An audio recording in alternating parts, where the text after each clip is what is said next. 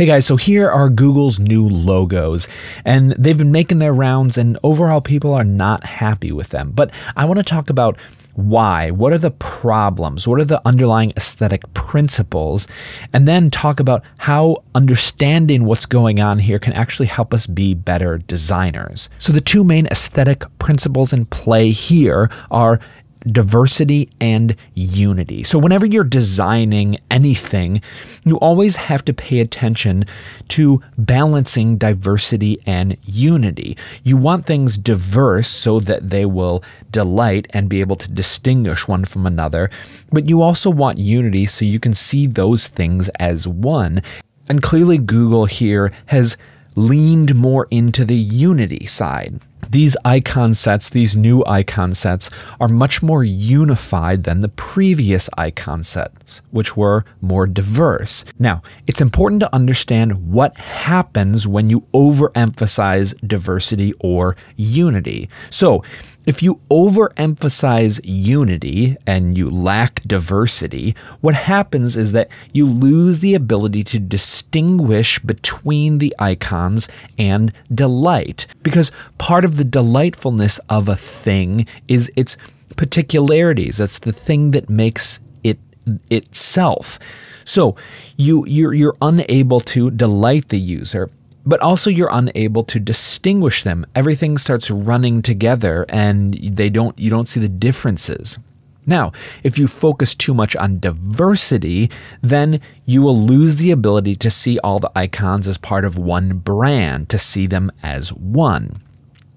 So if we look at what Google has done here, clearly they have swung the pendulum over to unity. These icons are far more unified.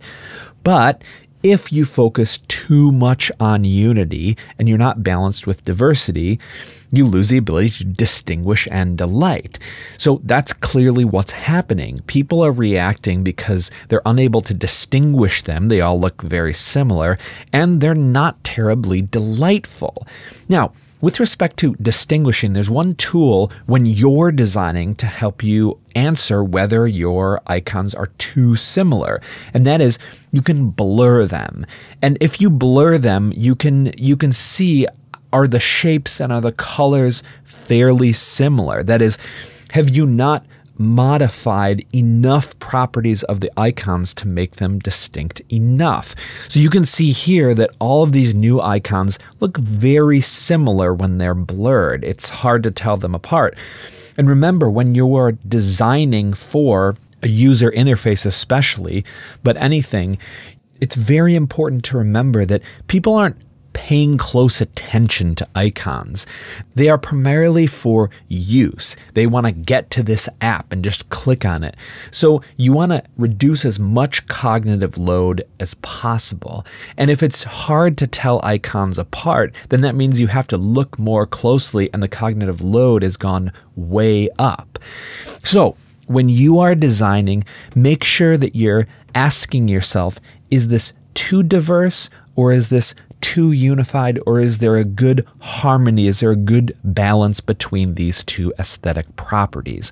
Now, my next video is going to be a more positive video, and it's going to be about this icon right here, because there's actually a work of genius going on here, and it's a beautiful icon. And so check out that video. It's going to be out tomorrow. All right, guys, thanks so much. Let me know if you have any questions or your thoughts on these icon sets, and I'll see you later.